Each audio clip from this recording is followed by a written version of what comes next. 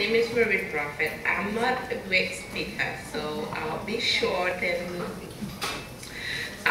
recently we got approached by Union for Union Hospital, and the nurses there were already in the union for a few years. So recently we got approached by the union, and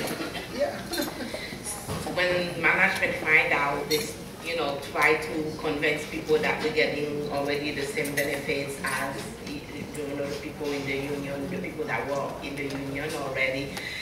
And a lot of people started to believe them until we started to explain to them, like, even if, we getting it, but it's not in writing. So as long as it's not in writing, they can renegade anytime they want.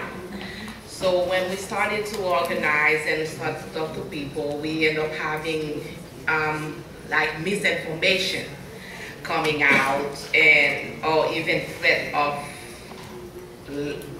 firing people and stuff. So,